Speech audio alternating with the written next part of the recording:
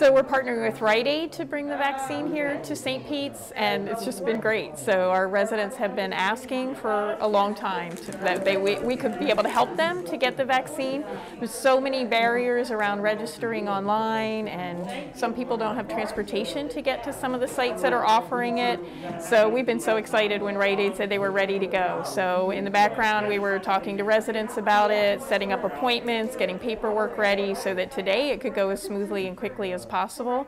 We also really appreciated that our staff was able to access the vaccine because our staff works closely in our apartment communities. So to help keep everybody safe is just a really exciting day. Wonderful. You know, I was very anxious to get here. I want to be safe.